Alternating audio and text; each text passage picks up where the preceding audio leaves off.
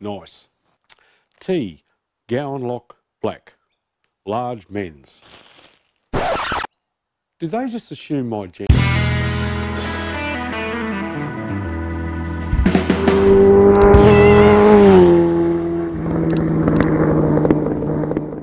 G'day everybody and welcome back to episode 2 on the 900SS. Yes, Gowan Lock DUCATI. If you're familiar with this channel, you would have heard me mention them a heap of times. Put a new one in, so I've got a new one from Gowan Lock DUCATI. New inlet Viton seals. These are from Gowan Lock DUCATI in Australia. If you're looking for parts, they're your men. Now that's, you need a special tool to do that, and I purchased one from Gowan Lock DUCATI again. I've got all of my parts through Gowan Lock, CycleWorks. I actually got them from Gowan Lock DUCATI. So they've always been my go-to people in Australia for DUCATI information and spare parts. Pretty well everything I've bought for this bike has come through Gowan Lock. I'd made some phone calls, some preliminary phone calls some months ago to Gowan Lock and to Euro Twins in Brisbane about the work that needs to be done on the cylinder heads, just trying to get a gauge, getting a handle on what it was going to cost me and trying to help me make a decision as to where I was going to send it. So last week I received a message on Facebook from Joshua, and Joshua said, "Hi Andy, just saw your video. I work at Gowan Lock DUCATI. In fact, my family own it, so it's a family-owned business. Got mum and dad and the 2 boys, and other employees as well, obviously. And all they do is DUCATI, and they're particularly good if you've got an older DUCATI."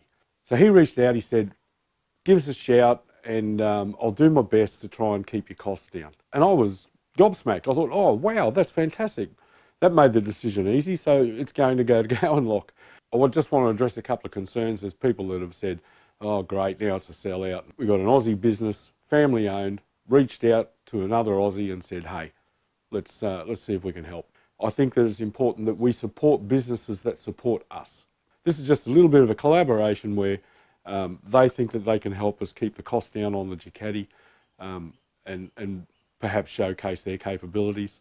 At the end of the day, it's a win-win for everybody. I've always shouted out Gowan Lock anyway, for free. So I'm still paying for these cylinder heads to be overhauled, and Gowan Lock have promised that they'll try and keep the costs as low as possible. And that's just a really nice thing to do. So I can't thank you guys enough, but I've got a lot of work to do, so let's get on with it.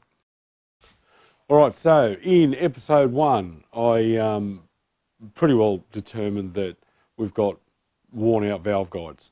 I'm confident that we've got no issues with pistons, rings and barrels. The compression test showed almost 8 bar of compression, and it got there really quickly, and the engine was cold. So if I warm the engine up, close it to operating temperature, which is what you're supposed to do when you do a compression test, close all the ring gaps up and get all the clearances right, then I'm confident that this compression is going to be fine. So all I've got to do is pull the heads off. But because DUCATI, that means that we're going to have to pull the motor out of the frame, because the cylinder head, the vertical cylinder, bangs into a cross member across the frame that facilitates the top shock absorber mount. And of course, DUCATI build their engines are a stress member. We've got a B-style trellis frame here, and the engine carries the swing arm, kickstand, and everything else. So that whole back wheel and swing arm have got to come off the bike. I should be riding this thing. It's such a beautiful day out there today, and the riders of Tasmania are off having a nice ride and lunch, and here's me. All right. In order to facilitate the removal of the back wheel, I'm going to have to pull a few things off. And I'm going to start with the exhaust.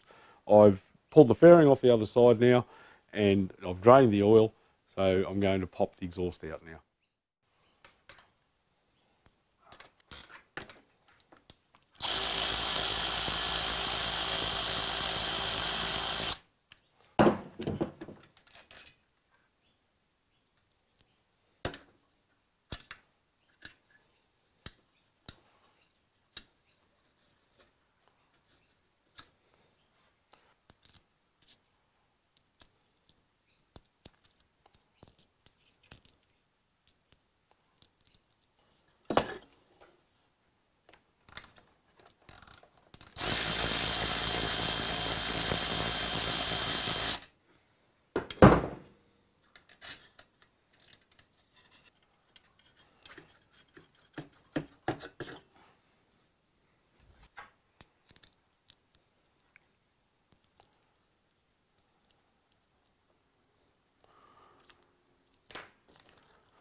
It's always a good idea to bag and tag.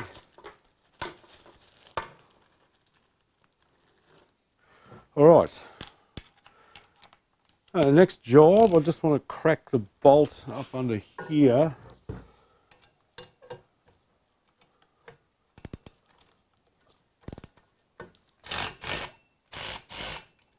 Loosen off that clamp on the downpipe for the rear cylinder so that he's free. Okay, two bolts on the, two nuts, sorry, on the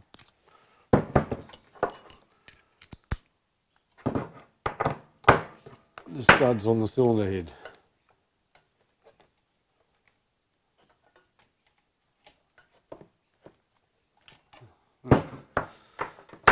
Let's try a spanner.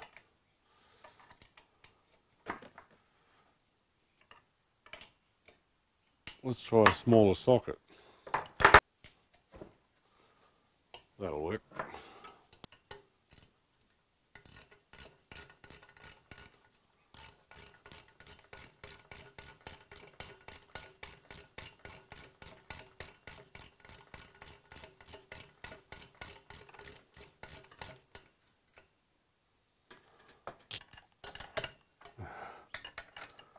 God damn it, DUCATI.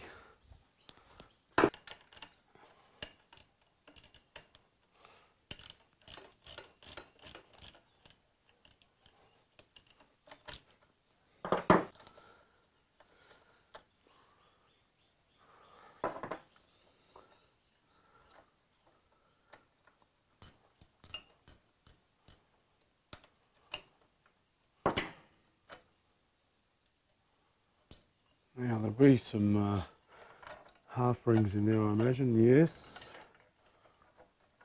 Maybe these guys. Okay, I'm hoping that's just a matter now of trying to manipulate this thing out of here.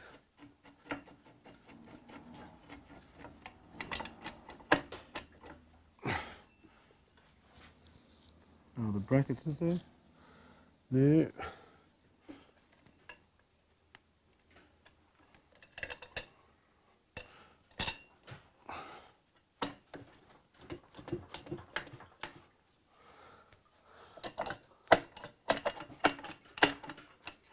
It's hung up on that back clamp. I wonder what happens if I release these. Okay, I've only released the one bolt and it's already showing signs of being a bit more cooperative. There we go. Alright, exhaust system's out, front and rear. Alright, I need to get the swing arm out, because the swing arm has got to come out to drop the motor down. I think I can take it out in one piece, so as an assembly. I will need to remove the rear shock next, and then take the pivot pin for the swing arm out, obviously take the front sprocket off, get the chain off the sprocket, and I think I should be able to wheel the whole thing out from under it. Well, that's the plan. In order to get to the top of the shock absorber for the mount, and also to get the battery box and air cleaner assembly and everything else out through the top, I'm just going to strip the rest of this bodywork off, so tank and seat, etc., so they don't get damaged and knocked around. And then we shall proceed.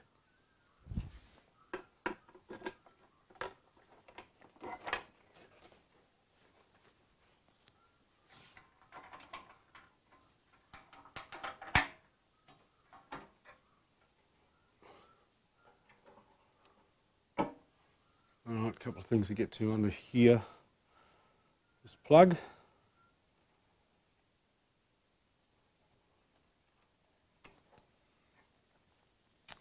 And these three hoses. Got to turn off the fuel tap.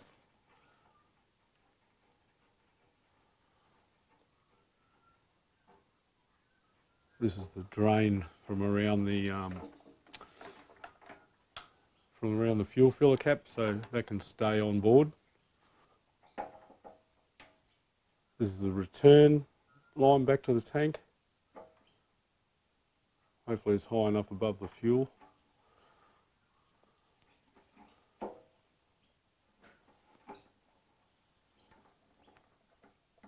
Oh, it's stubborn. And this is the fuel supply. Not much petrol in this tank, so thankfully. Come on, you geezeless thing. There we go.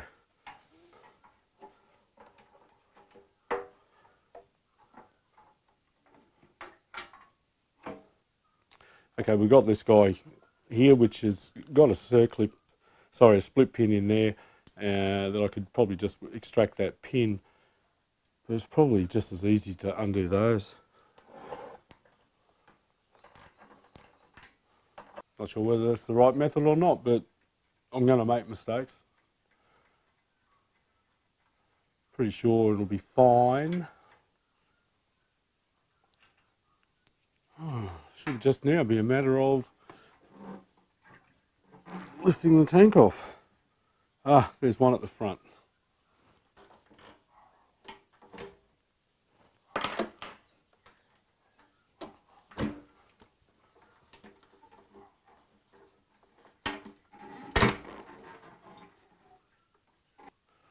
All right, I'm going to take these off too for reasons which will become obvious later.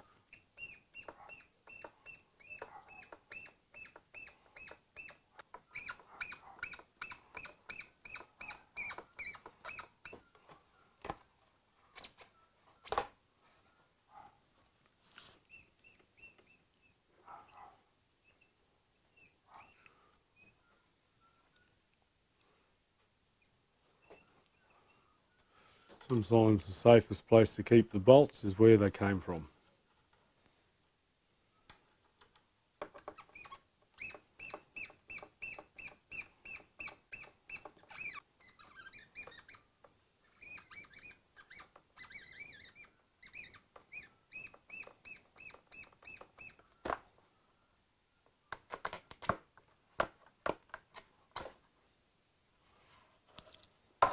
Right, so now most of the things are out of the way that need to be out of the way to access this rear swing arm. The first thing I want to do is get the shock absorber out, and it's a fairly simple exercise. We've only got a top mount and a bottom mount.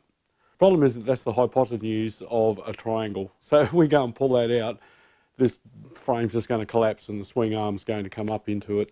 The rear tyre's going to come up into it. So what I've done in the past when I've had to remove the shock absorber on this to access the shims, to measure the shims, is put a jack underneath the motor, and that way you can jack the motor up and manipulate the load that's on this shock absorber at the top. I just want to crack these loose. Oh, doesn't hurt. That hurt my hand. Stupid injury. Get the I'm not mucking around bar out.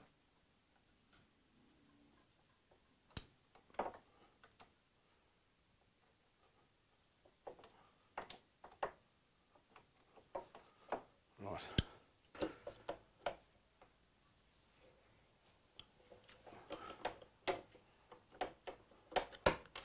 All right, they're loose now. Now, I don't have a fancy motorcycle lift. This is made out of an old hospital bed, and I don't have one of those fancy motorcycle lift jacks. I've just got a scissor lift, car jack. I'm just taking a load of that. Oh, I've got a 17mm spanner on the nut. Just going to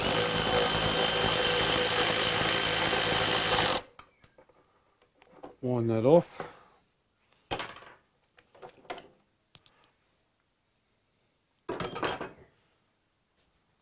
And extract without losing the washer on the back. So that's free in there now.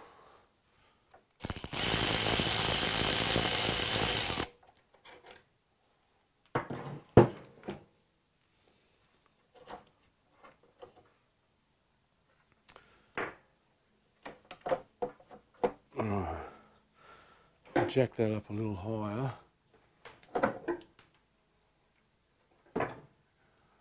There's little O-rings on the side on that bush.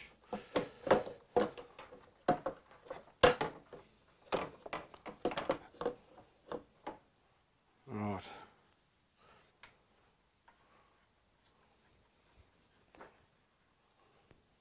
Alright, shock is out, bolts are back where they belong. So now the swing arm's free to move around and the weight of the bike is resting on this jack. So we obviously can't leave it on the jack because we've got to pull the motor out. So I've got a cunning plan. Alright, my cunning plan involves removing the rear foot pegs for reasons which will become apparent.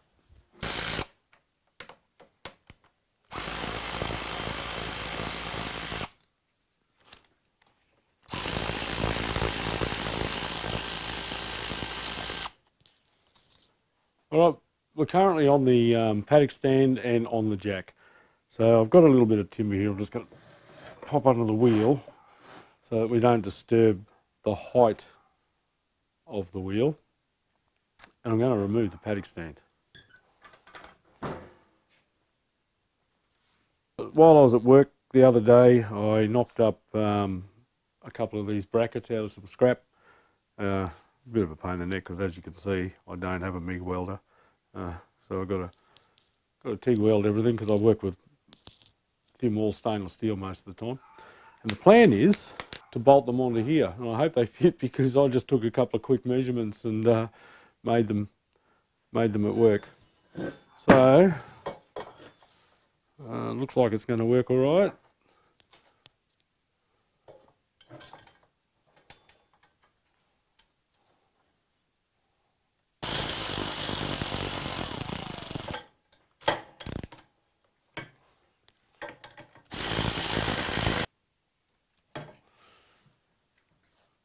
Obviously I've got one for the other side. If these flex too much, which they shouldn't do, they're fairly heavy wall material, about 3mm thick. This is only 2mm, but if they flex too much I'll put a gusset in there, but I think they'll be okay.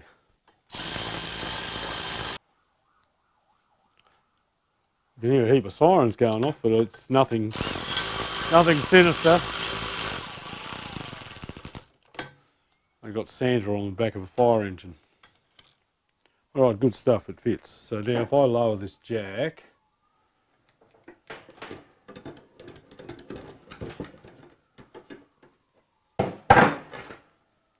we are now supporting the weight of the bike, the motor and the frame on these stands, and then I can remove the swing arm and lower the engine down and out of the frame, and the frame should sit here.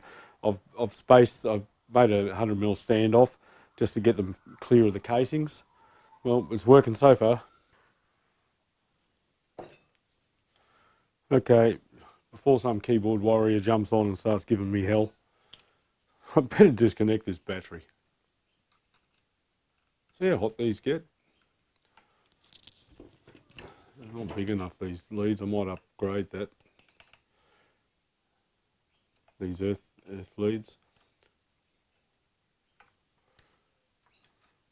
Just a heads up, if you're ever designing an electrical circuit, you need to make sure that your earth leads or ground wires can carry the right amount of current. Just saying. Going to take this off because I think it's going to get in the way and it's got to come off anyway.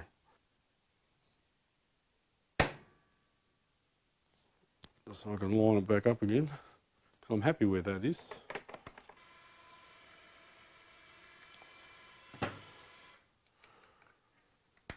Next door neighbour's out there playing with his caravan, all the noise. Don't they know who I think I am?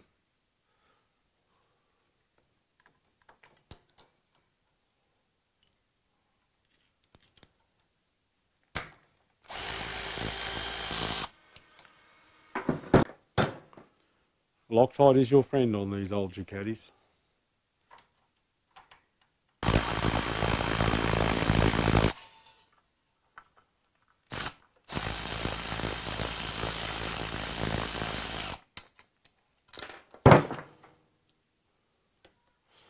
I Loctite these in too.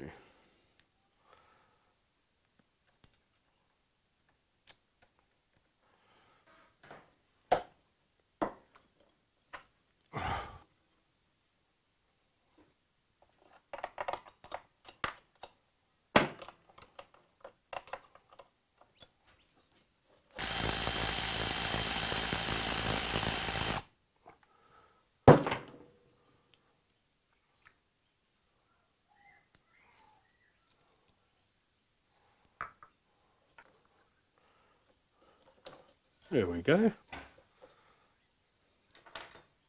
Okay, now over this side we've got the brake, obviously. I'm just going to undo the bolt for the reservoir, the brake light switch, remove the 2 bolts on the frame and cable tie it off to the swing arm. I need to remove a couple of cable ties.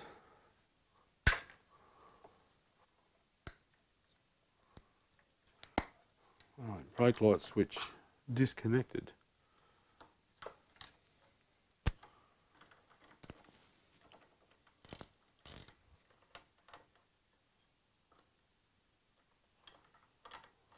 Reservoir out.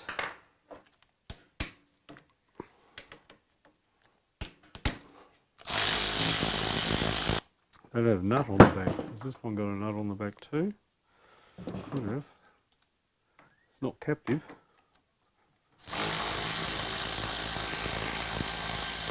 Yeah, that one's captive, as were the others.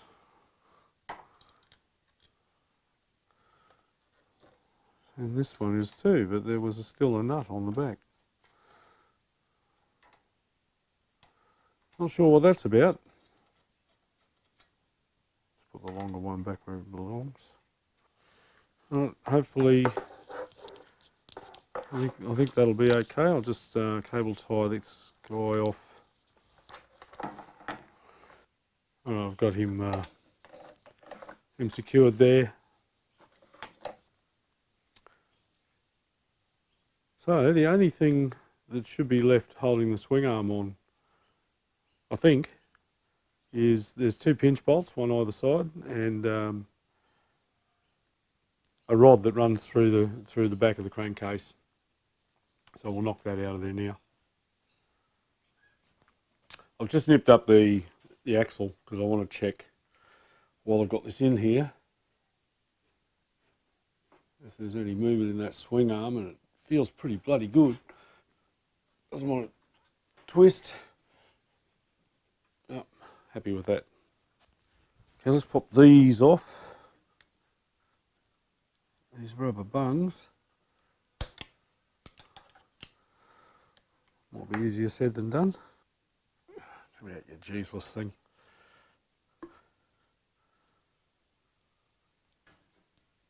Oh, Ruth.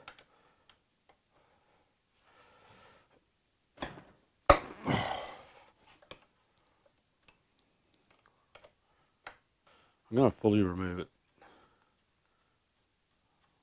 I'll screw it back in there later. And once again, for the second time. It'll come out a bit easier.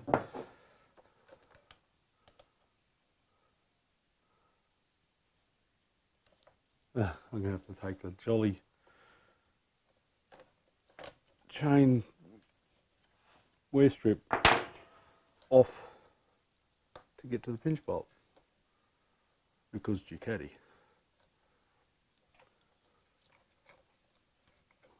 Swing him out of the way.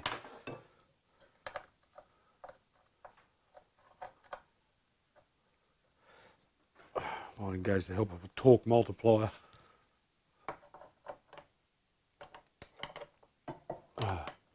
Won't fit in.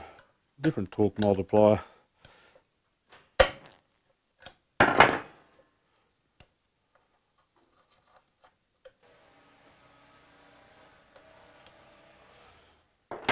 And here's the wife. Alright, so the only thing holding it in there, I just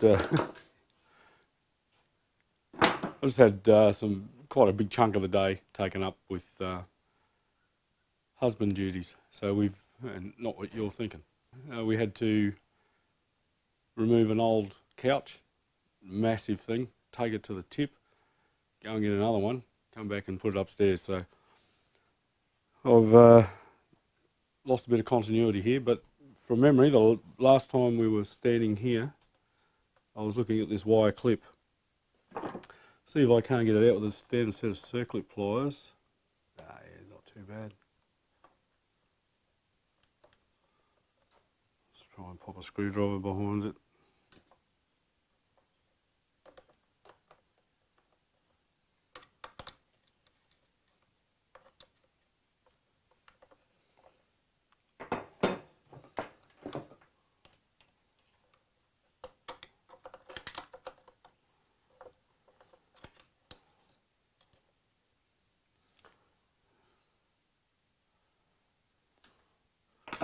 And I should be able to just drift that out of there with a bit of luck.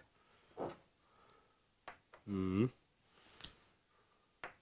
don't really have much suitable here to drift it with other than this. See how easy it wants to move. Ah, yes.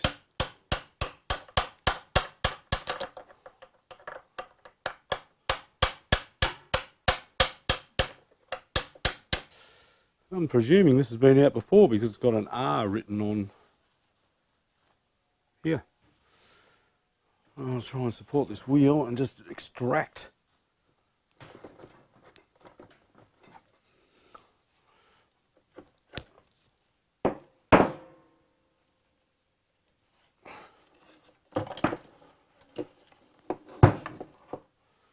Voila. Now the shims on the ends here. And, plenty of grease in there. I'm reasonably happy about that.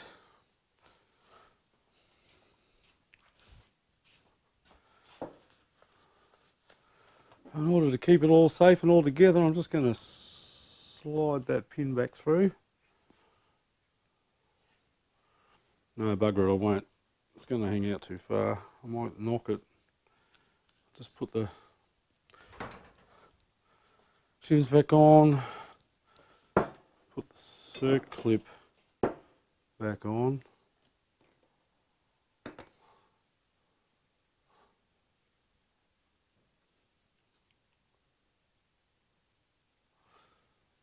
It's marked right, so I'll keep it like that. See if this will come out of here without too much drama. Happy days.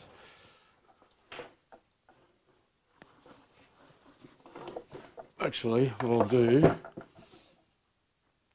is put the pinch bolts back into the swing arm. I need to get one of these. I'm missing one from the hugger.